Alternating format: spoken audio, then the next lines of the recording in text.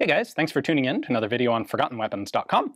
I'm Ian McCollum, and I'm here today at the British Royal Armouries, taking a look at a couple of the particularly cool experimental rifles they have in their reference collection, like this S.R.E.M., the Sniper Rifle Experimental Model, or as it was later renamed, the S.R.E.M.1, because there would be a couple others following it. Now, this is a World War II development. It is a bullpup bolt-action, sort of, repeating, it's not semi-auto, manually operated sniper rifle, and it operates through basically the same mechanism as the BESA machine gun, where the pistol grip is the charging handle. So the way this all started was, first off, it was a product of the Czech Design Section. So most of the countries in Europe that were occupied by the Germans had small arms development programs, and most of their engineers and designers were not really thrilled with the idea about working under German occupation for the Germans. And so when their countries were occupied, a lot of these designers fled over to England. So the British would end up with a Czech design section, a Polish design section. There was a Belgian design section with guys from FN, which would, by the way, eventually lead to the FN-49, part of the development of which was done here in the UK. Anyway, this is a product of the Czech design section, and the original design intent was, we want a sniper rifle that you can cycle without disturbing your sight picture. So okay, so how do we do that? You can't really use a bolt action because typically your face is far enough forward that when you cycle the bolt, you have to move your head out of the way. They want to avoid that. So the idea appears to have been, you know that ZB machine gun, what was in Britain called the BESA, which is actually a Czech design. It uses the pistol grip as a charging handle. We could do that. Okay, well, if we're going to lay that out, how would you set up the rifle so that the pistol grip can act as the charging handle? And the bullpup configuration kind of naturally flows from that, because this is about your right length of pull. You can then pull the handle backward to cycle it. In theory, this all lines up and works. And so we first see this documented in March of 1944. And well, let me just show you how it actually cycles and works. All right, so if we start with some controls, trigger is obviously the trigger. This little button right here is the bolt handle release. So you push that in, and you can then pull the charging handle back. That cycles all the way back to here, and then forward.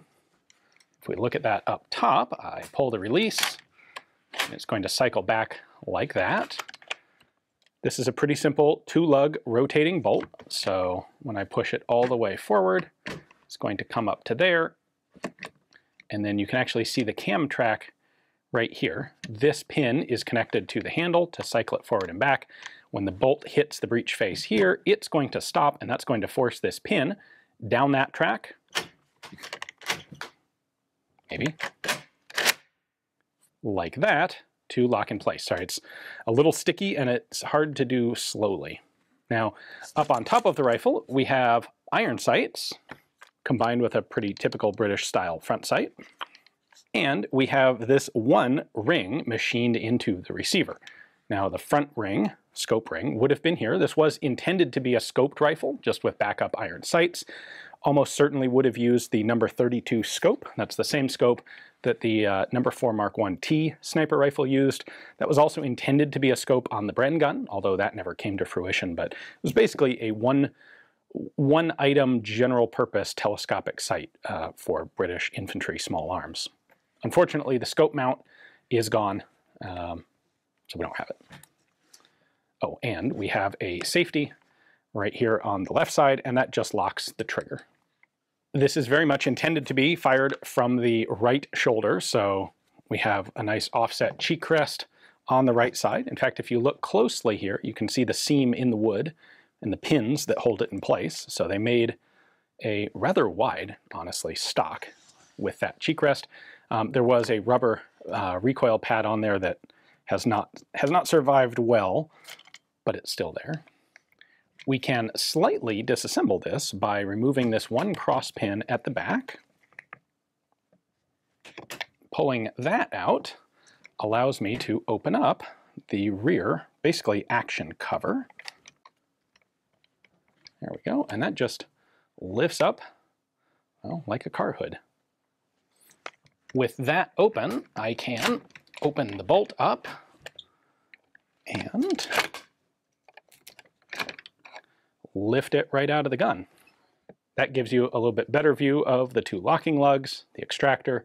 There's your cam track to lock the bolt. There is an ejector cutout right there in the bottom.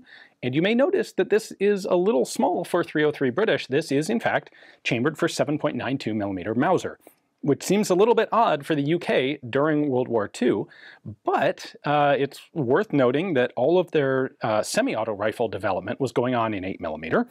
The BESA light machine gun, or BESA tank machine gun, was in production, was in use by the British military, chambered for 8mm Mauser, and I suspect that this was just the natural choice for this experimental development program because the ammo was in use, and there was a significant possibility that the British military would go to either 8mm or 30-06 as a temporary interim cartridge in the years after the war. Like, that was something they were anticipating. We can design guns, probably, we can design guns for one of these existing rimless cartridges and then easily convert them to whatever rimless cartridge of our own design we end up choosing to use.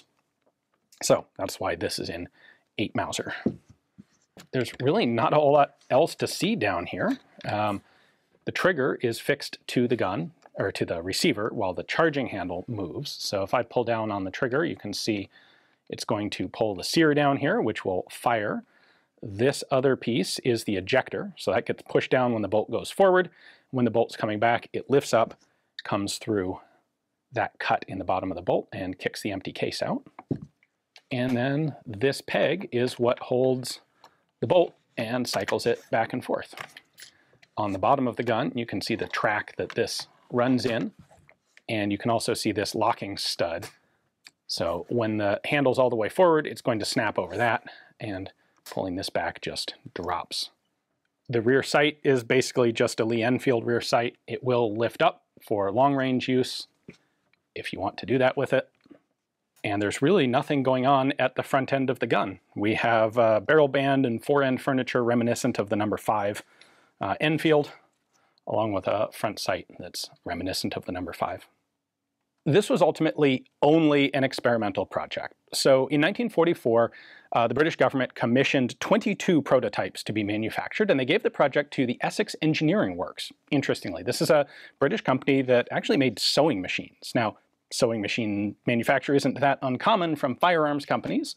At this point in time, often if a company made firearms, they would also make sewing machines or bicycles. This is kind of analogous to how today a company that makes high-end firearms parts will often also make aerospace parts. It's because the manufacturing equipment and skill set for doing those two things overlap quite a bit. Today it's aerospace and guns. At any rate, it is a little unusual that this project didn't go to one of the major gun companies, or more likely the small arms factory at Enfield, or one of the other Royal Small Arms factories, but probably this comes from the fact that this was sort of a long shot project, and frankly, Enfield and companies like BSA were at this point very busy manufacturing lots of other things. So anyway, 22 samples are commissioned by Essex Engineering Works. Only 2 are ever made, and this is the only known surviving prototype. In 1945, the project was canceled because presumably this sort of thing probably wasn't working out as well as they thought. The whole idea of being able to cycle the gun without disturbing your sight picture is kind of a red herring anyway. Even if you can keep your face on, in line with the scope, the force and the vibration from cycling the gun are going to bounce you off target anyway, so I don't think you would actually gain anything practical from a setup like this. I suspect that's what the folks doing the testing discovered, and they just canceled the whole project in 45. So only 2 made. We don't know where the other one is, if it still survives today, but this one is here in the British Royal Armouries collection. So a big thanks to them for giving me the opportunity to film this. If you want to know more about the S.R.E.M. 2 or 3, because there were a couple other development programs that took place just in the years after World War II, well, the Keeper of Arms and Artillery here at the British Royal Armouries has conveniently written a book, Thorneycroft to SA-80, about British bullpup rifles, and it includes all of the known information about the other S.R.E.M. models, which, to be fair, isn't a lot. but they are both in here. So if you're interested in getting a copy, I'll have a link to it in the description text below. It's a cool way to help support the armories. Anyway, big thanks to them for the access. Hopefully you guys enjoyed the video. Thanks for watching.